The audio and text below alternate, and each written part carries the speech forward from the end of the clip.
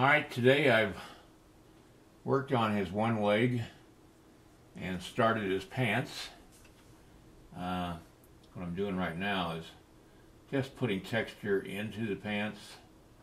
I show how to make the wrap and what kind of a shoe that you use on the piece, and I'm getting to the point where I can add the robe, because once I get the pants sculpted, the robe will be next. You got to do it in stages. You can't do things that you have to wait till the end to do and do them out of order. You have to go in order. It's like following directions on putting together a model airplane or a model car or something.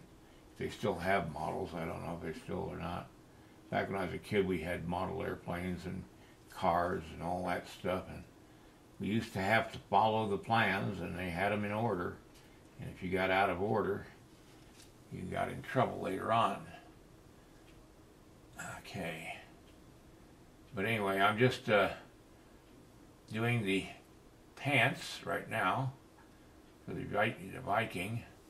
I'm going to stop here because I've got to get to bed early tonight. I got to go to the foundry tomorrow. They just colored a bronze that hasn't been colored in years, and never done by the foundry here.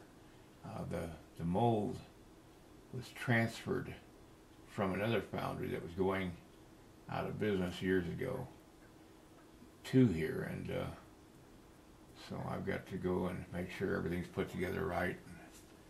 Everything is proper. So I got to be there early in the morning, and so tomorrow's going to be pretty well shot as far as sculpting. But I'm enjoying this. This is really turning out really good. I like the wrapping, and I show the different research that I've done as far as the shoes go and how they were constructed. And I got the other leg ready to go.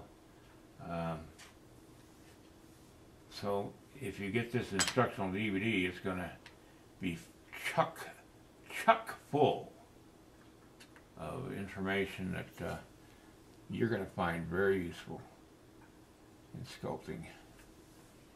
Everything I'm doing on this guy is what I would do on my other instructional DVDs. Even if it is Western, you're still sculpting, and you're still researching, and you're still creating wrinkles in clothing, and the human form, and the face, and everything else.